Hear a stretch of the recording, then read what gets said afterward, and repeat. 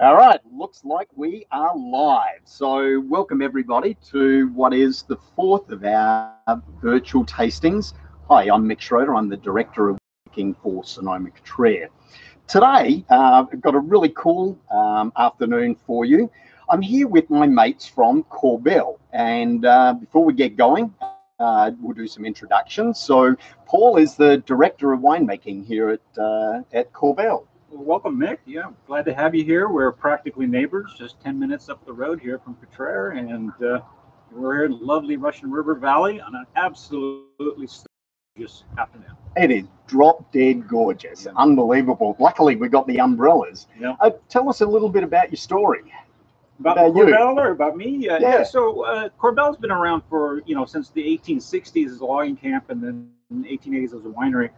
I got here in 1985, and I think it's kind of cool because I started my job here at Korbel literally on April Fool's Day, 1985. So I figured if it didn't work out, well, it was just a joke, Yeah. But obviously, 35 years later, I'm still here, so it can't be too bad. Working out for you. Yeah, working out real good for me. No, it's a family-owned company here. The Heck family owns it, and they've treated me really good. Again, I'm here in lovely, Russian River Valley. I've got just a beautiful view out of my office in the morning, and it's a great place to be. A lot of great people here, and I love making bottles. Yeah, it's really a lot of fun. Most winemakers, they only get to ferment their wine once. I get to ferment mine twice. So. Yeah. Well, we look forward to tasting the Brut Rosé a little later on. Yep. So, yeah.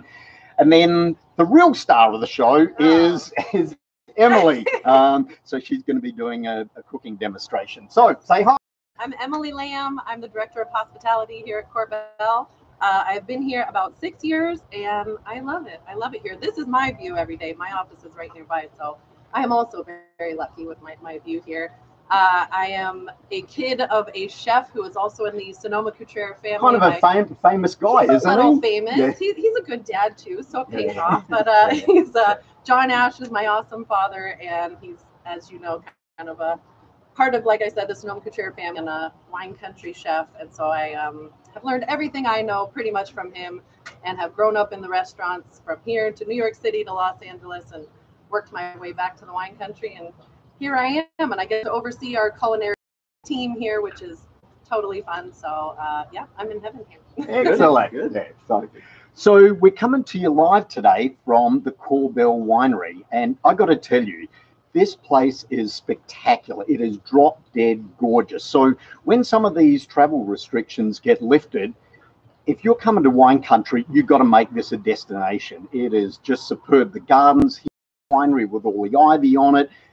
The tasting room, they have a deli. You can get sandwiches and all sorts of stuff. So on your next trip to Sonoma County, come and visit these guys. Yeah. It's spectacular. Especially if you come in like the late spring or early summer months, next year probably. But we have beautiful gardens here. So it's not just the winery either. We have absolutely amazing antique gardens here that have been maintained in the same basic style as was back in the 1880s. Yeah, excellent. I didn't talk too much about myself, but we have done, as I mentioned, this is the fourth in the series. So if you want to go back and watch today's program or the previous three, they'll be out on YouTube for goodness knows how long. So, but just to clarify one thing, and we probably will get some questions.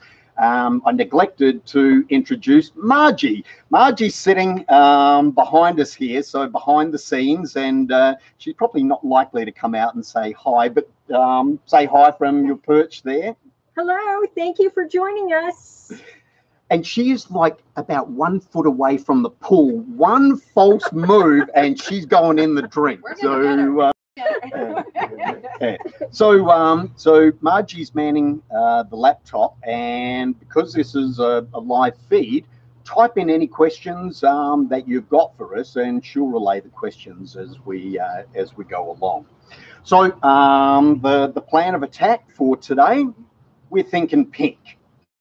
We've got Mother's Day on Sunday, So Paul and I are going to talk about the two wines that we think are going to be perfect for Mother's Day and a great pairing with the dish that Emily is going to prepare. So Paul's got his Brut Rosé, and then I've got our Russian River Valley Pinot Noir Rosé. So without further ado, Emily, the show is yours. Okay, let's see if I can pull this off. So today I'm going to make a strata. And strata, I guess, from looking it up, it comes from something to do with layering of rock sediment or something like this. But obviously I'm not layering rocks, I'm layering food. It's a really easy dish. It's great for Mother's Day. It's a good one that if you are wanting to bake for the mom in your life, you could put it together the night before, throw it in the fridge, pull it out, and it takes about 50 or 60 minutes to bake, but it puffs up. It stays really nice. I love it because I am also a mom of 2 little boys, and I love having something that I can just go to and eat that is not the crust of grilled cheese or something along those lines, or mac and cheese or any other items with cheese. So I'm always happy when there's adult food I can continue to eat. So anyway, forgive me, it is a little warm out here, so my butter is melting a little. So I'm going to do my best to start with our strata here. Actually, I'll just show you a couple of quick ingredients. Basically, it's a layering of egg, bread. Mine is veggies. You could use sausage. You could use bacon. You could kind of ad lib. And you can use whatever's in your fridge, freezer, AK, all that kind of good stuff. So here is my bread. This is from our deli. These were leftover sandwich rolls that were not used. I've used hamburger buns at home, all kinds of things like that. I've already sauteed a few onions here just with a little salt and pepper and butter. Best smell ever. Sauteing onions makes people think you've worked really, really hard on something, and all it is onions and butter. I've sauteed a little spinach. It's not the prettiest thing in the world, but it tastes great. Also just olive oil, a little salt and pepper. And these are shiitake mushrooms, which I have sauteed again in butter. So it's not exactly a low-cal dish, but there you go. So I have all my ingredients here. I'm typically, my butter would be a little colder, forgive me, and I would be using it to butter the dish. I'm going to simulate that a little bit with my spoon here. And basically you're just wanting to get a nice coating just so that things don't stick when you're baking it, because it will bake, like I said, for almost an hour, and those kinds of things, you know, they tend to stick. So I'm buttering away here. That's a lot of butter in this warm weather here, forgive me, but hey, everything's better with more butter. Next, we're going to go for the bread, which also is toasting here in this warmer weather, but it's going to get a whole bunch of eggs and milk and things on it, so it's going to be fine. Basically going to pack it in the bottom here, and you can kind of go ahead and pack it tight. It's going to turn into kind of a custard sort of situation, so we've got that there. I'm taking my larger bowl, and I'm just going to take everything I've sauteed and throw it together and give it a good mix. So there goes all my mushrooms, and I'm going to find a place for that bowl. Thanks. There's all my... Thanks, Vanna. I'm getting hungry, so I want you to pick up the pace. I know. Okay, I'm going. No. Basically just going to kind of give these all a little toss, kind of mix them up so that they spread evenly in there, which these are like 3 of my, I mean, I could do almost anything with mushrooms and spinach and onions and eggs and bread for that matter. So basically it's a little like a lasagna. We're just going to kind of, you know, spread this out as evenly as we can. I'll be honest, I actually think frozen spinach works better. Today I had fresh, so that's what I used. But the frozen spinach already has the moisture taken out of it, which is really nice. So then you're not left with a bit of a soupy kind of business there. Anyway, just one thought, but certainly the fresh works really well too. So I'm layering away. I'm just going to, well, we're just going to kind of do that. Go for it here. Very elegantly done. You know, it's very scientific, this whole thing. So there we go there. And cheese. That's the important thing, right? Gruyere cheese. Anything better than a bunch of shredded Gruyere cheese. So again, a little like a lasagna. Just layering away the calories here. Delicious calories.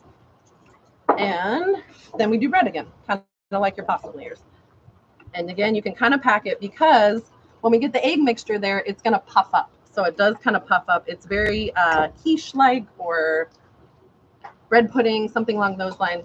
So we've got that there. I'm going to get rid of this all here. I'm back. And here I have 10 eggs hanging out. This is 4 cups of milk. I'm just going to go ahead and add in there. which always seems like a lot of milk to me. This is one thing my dad said, you can always adjust it however you want. You know, you want it to be to your taste. If you like things a little more moist and you like it more quiche-like, you could add a little more milk. If you like it a little more bread pudding-ish, a little less milk. So you can adjust this whole thing to however you want. So I'm whisking away on these guys. And this is basically, it's sort of part of the mother sauce bracket, if you will, that I'm going to add a little Dijon mustard and a little fresh grated nutmeg here. So let me give this just a tiny bit more of a whisk.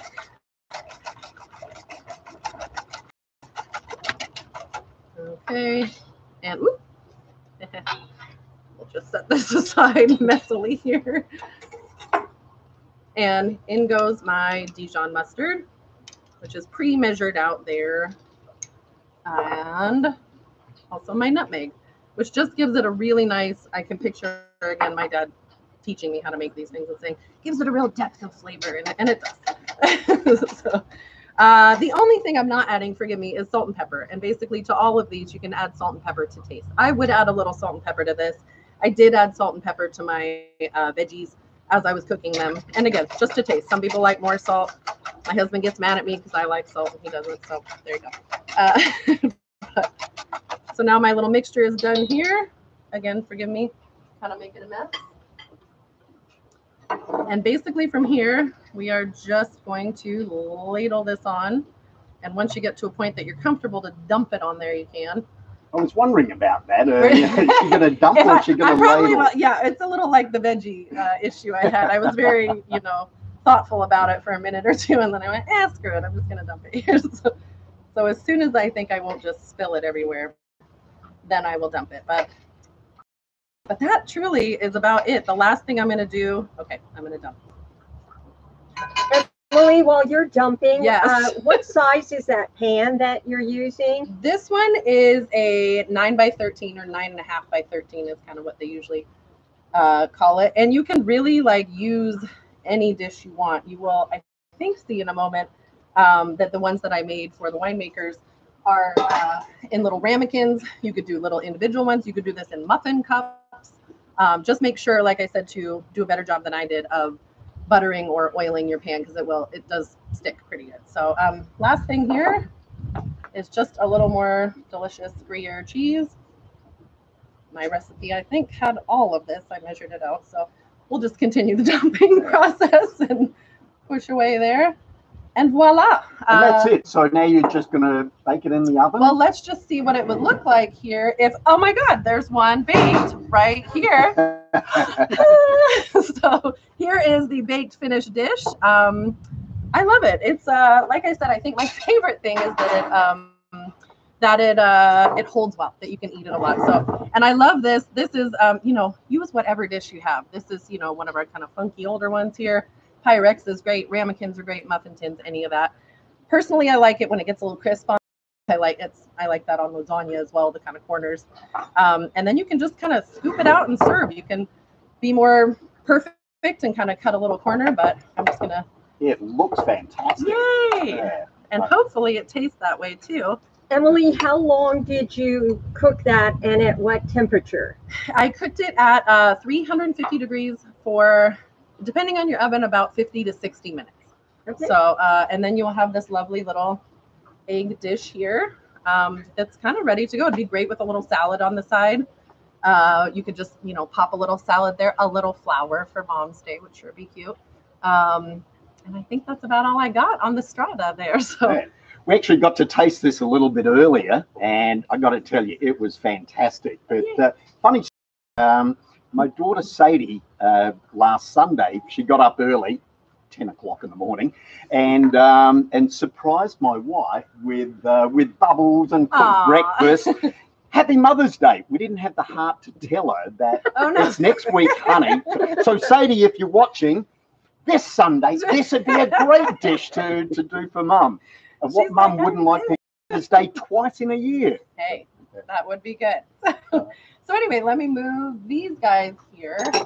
The only thing I didn't really talk about that I don't know if you want to touch on, Mick, is kind of pairing with this. And certainly the rosés should be a fantastic pairing with this. The mushrooms with the Pinot. I'll pass it to you. Yeah. Well, actually, no. I'm going to throw it back to you. So, if you were going to do something other than the bubbles and our rosé, what would you do? Well, it's again so funny that you should ask because I have all of these berries and melons here, and oh my God, what are the chances of that? Really? I'm amazing. What can I say? So the drink that we sent out to folks is something. Well, let me get rid of all these casserole dishes here. Hold please while I get rid of all these guys. And Emily, while you're moving your dishes around there, one last question. Can you just repeat what the bread was again? That was just French rolls. They were like sandwich rolls from our deli. A soft French that I just cubed about yay big. I think you saw them before, hopefully. Yeah. But they don't necessarily, the bread doesn't have to be fresh either. You were saying absolutely it was a day or two old. It's actually kind of better. It's like French toast. It's actually a little better. Oh, okay. If it's got a little something there's to a good it. tip. Yeah. It's, exactly. A great way to use things up. So let me get out my other items here for a lovely little cocktail that I would say is kind of a, I don't know, it's kind of a mix between eating your fruit and having a drink with your fruit there. And I titled it a fruit cocktail in quotations because I kind of had that Dole fruit cup in mind that has the syrup and things in there that maybe it's a little nostalgic in that way or something. So let me just get a couple more little items out here. And if you're a mimosa fan, this is just like a little extra touch to your mimosa. Basically, forgive me again, my mint is going a little sad, but we are going to chiffonade a little mint, which I'm truthfully not the best at doing a chiffonade in a classic sense, but in layman terms, what is that? Chop. I'm going to chop some mint. I'm going to attempt to chiffonade mint because I don't think I've ever done it super successfully. But basically, you can do this with basil, with mint. If you kind of flatten them together and stack your leaves, and then you try to roll them. Let me find my knife. There's my knife. It's really hard to cut things without a knife. There we go. So once it's in its little roll, you can just as finely as you can there, just kind of slice through it. And basically you just want it to, sprinkle a little bit of flavor on whatever it is you are doing there. Personally, I think this also creates some long strings of basil or mint or whatever you're doing.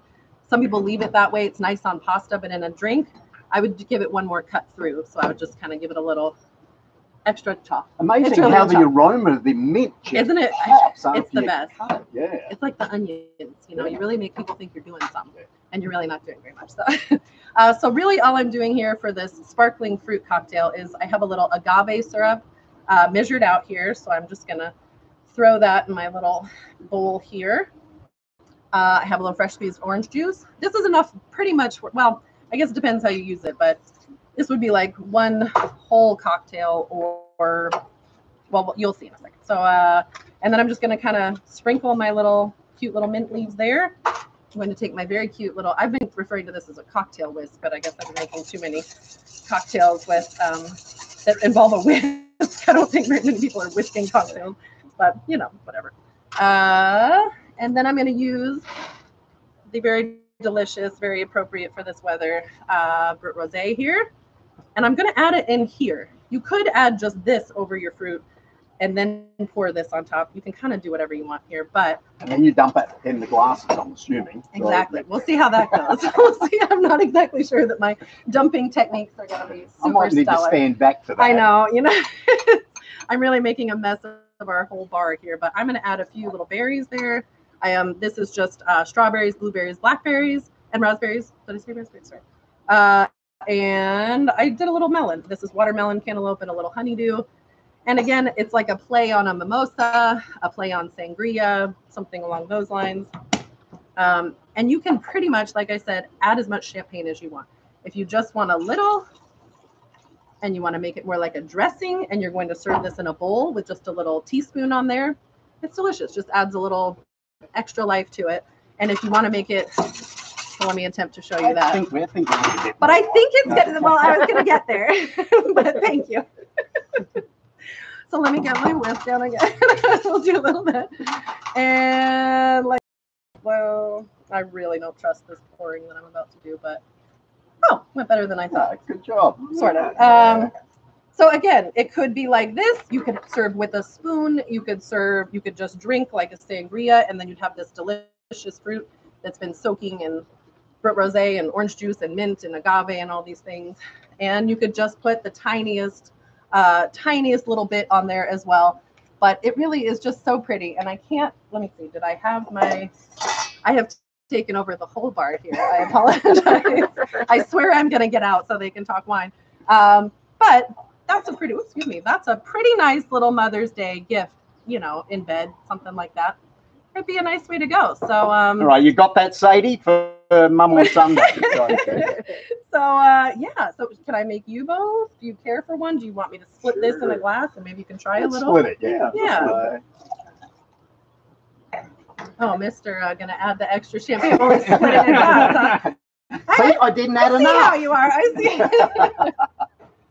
So I will put these and I'll step away so that we can keep our distance going. And then I'll just say cheers. Thanks, Emily. Cheers. My pleasure. Outstanding. Happy to be here with you all. And happy Mother's Day to all the moms out there. So, the mint adds really nice dimension. The mint just makes the pop and just makes it very refreshing. And it's, I mean, you think it'd be really sweet, and of course the fruit and the orange juice, it is a little bit sweet, but it's not cloyingly sweet. Great. The mint, I think, really helps bring that. That's what I was hoping for. Great. Excellent. That is good. Bye. So don't mind me while I attempt to clean up some of these things while I try to get out of your way here. Thank you. So before we talk about kind of the pairings, let's pop a cork and talk about the Brut Rosé. Sure. Yeah. The Brut Rosé. This is actually one of my favorite wines that we make, and you know, Korbel as a whole is known for its fruit-forward style of winemaking, and this is, you know, probably the most fruit-forward wine that we make. And so it's all about the delicacy and the brightness of the fruit that's in here. The wine itself it's a blend.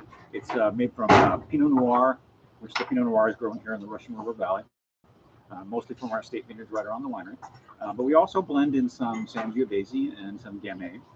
And Sangiovese in particular, people sometimes kind of take a little step back because they think of Sangiovese as the primary red grape of Chianti in Italy, in Tuscany. But I'll tell you a funny story is we used to be affiliated with a still wine winery that had an estate Sangiovese vineyard, and we had more Sangiovese than we were selling. It was a big period where the Italian varieties were going to be the next big thing in California. It never really developed. And so we had this 50-acre vineyard of Sangiovese. Like, what are we going to do with all this Sangiovese? And so, because, the Korbel programs are bigger programs, you know what, I'll just make a little bit of Blanc Noir out of that. And, we'll bury it somewhere nobody will notice.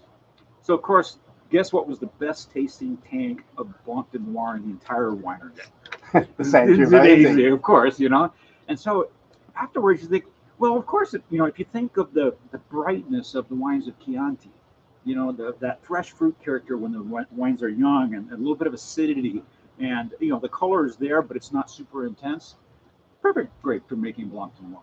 And that variety really holds its acidity as well, which is really important. It really does, especially in the sparkling wines, because the acidity is a big part of the structure. So that's basically the story of the Brut Rosé. It's, pink wine. It's all red grapes.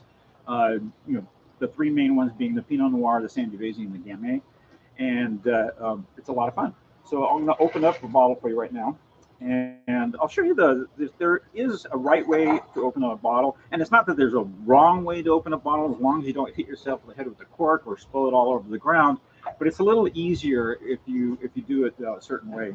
And really, the main thing is, when you take your capsule off, I find that to be sometimes the hardest part of the process, and then hold the bottle so that you can hold the cork as you undo the wire hood, which is really there just for your safety, so that the cork doesn't come flying out on its own.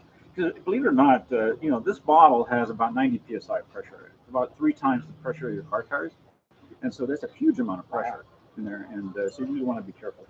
And then what I do is I put the cork between my thumb and forefinger like this, and I hold the cork and I turn the bottle. I don't turn the cork, I turn the bottle. There you go.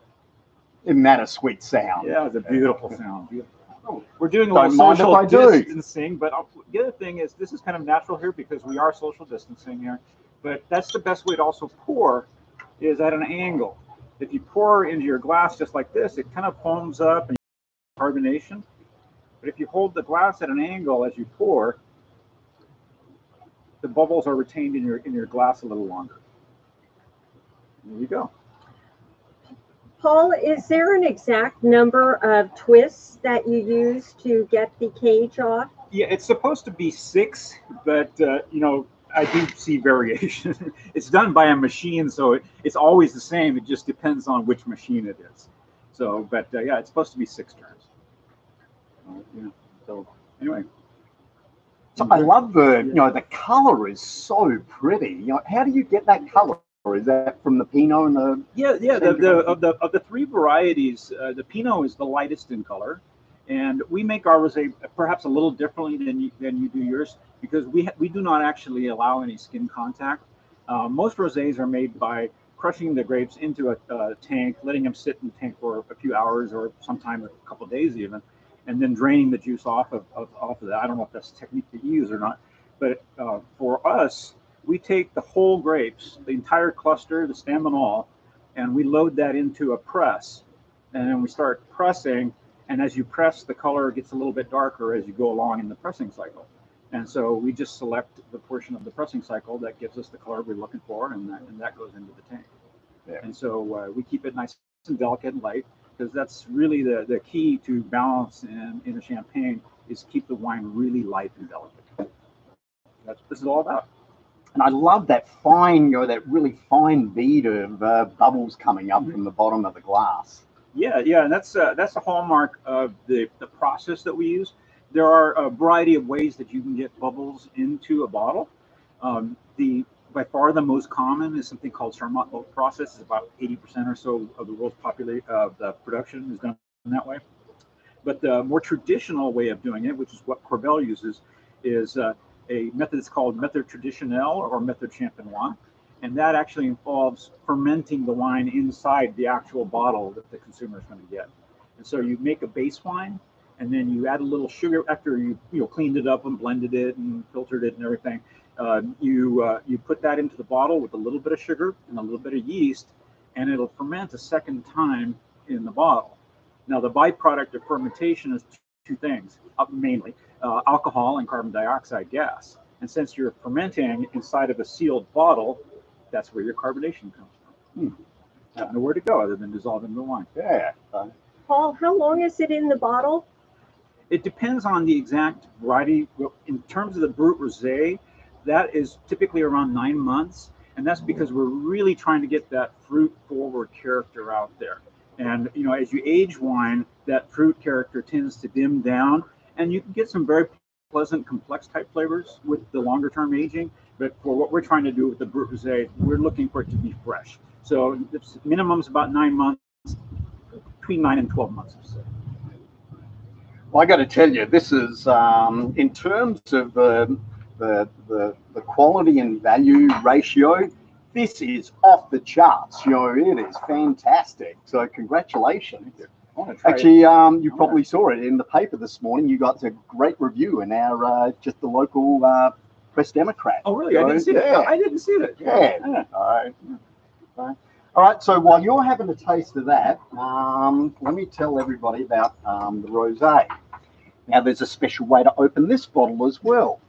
Oh, look at that! Actually, that one's not cold. A lot less drama that way, huh? Okay. Perfect. Beautiful. So, as Paul mentioned, there's a couple of ways to make rosé.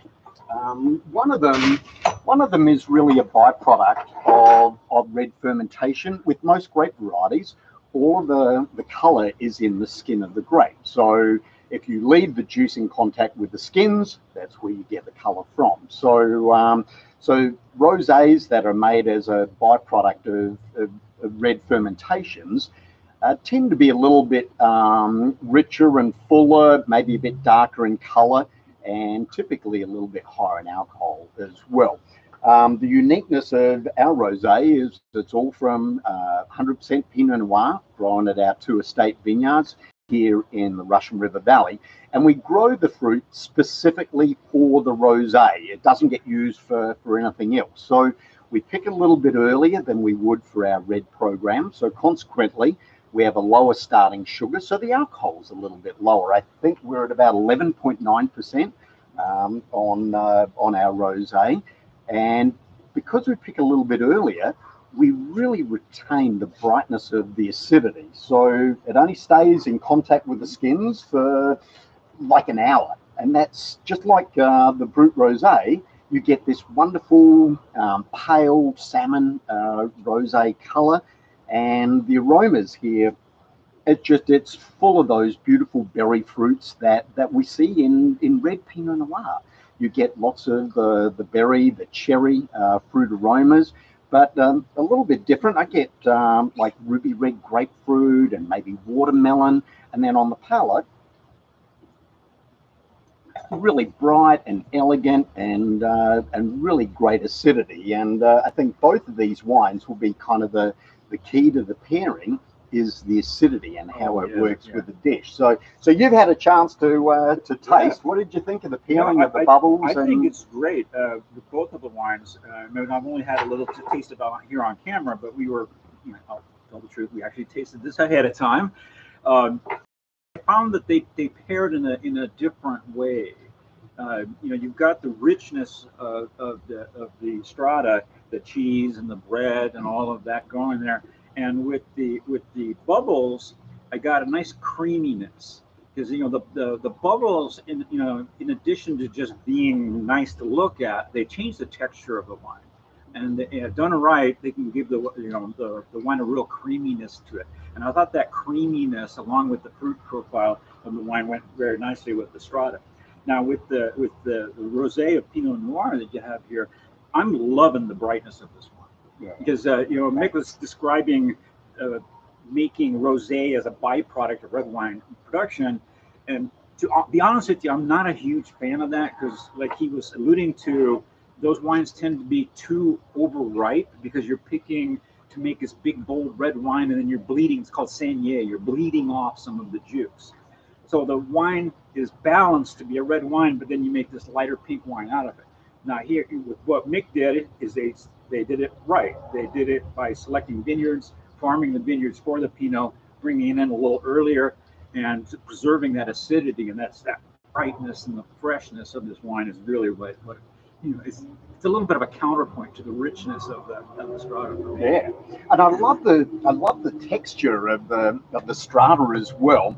It's kind of gooey, chewy, the cheese and the mushrooms, the egg, it really is good. And I think for the rosé, especially when you've got the shiitake mushrooms in there, they add that element of earthiness to the dish. Yeah. I call it forest floor, and that's a perfect pairing with a lot of sparkling, not just Korbel sparkling wine, but a lot of sparkling wine from around the world. There's a little element of earthiness to them that comes from being in contact with the yeast in the bottle. Yeah, and that's an awesome pairing with mushrooms.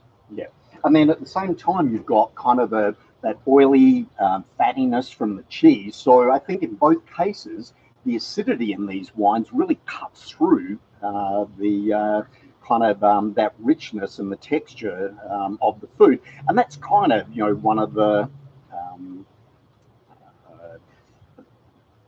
what we talk about in food and wine pairing is having the weight of the food and the weight of the wine kind of match up, or having the acidity of the wine cut through the oiliness or the fattiness of the food, whether it be a steak or in this instance that melted cheese. But what a superb dish. I love it, and looking forward to Sadie cooking this on Sunday. Good luck with that. Question, is that a new bottle for the rosé? Yeah, actually, so this is vintage 2019 rosé.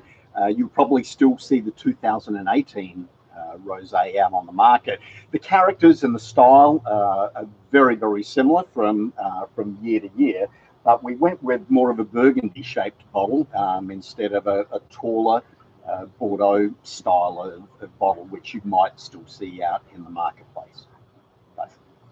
And another question, Paul, does Korbel make any other rosés?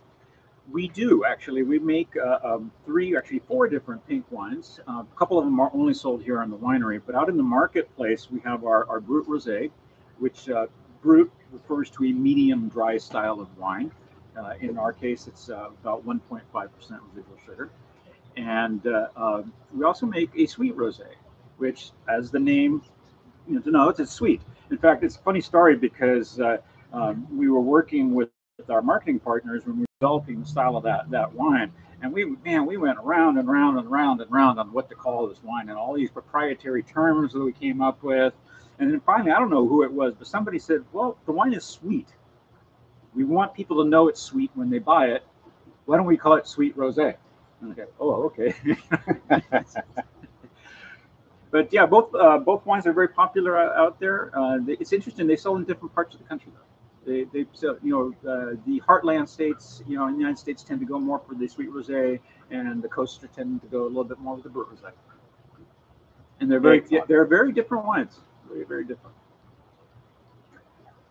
Well, any more?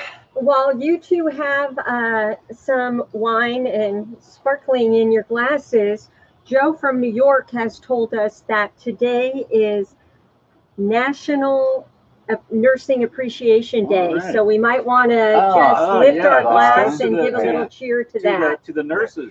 To nurses and all of everybody out on the front line. From the first responders to the physicians to the orderlies to everybody out there. And actually, since we are social distance, I don't know how this is going to work on camera, but Courtney, our assistant winemaker, thought that my mask was too boring. So she made this. She's got young kids, and so she made this mask that is also an appreciation of healthcare workers. So kind of cool. Very cool. Yeah.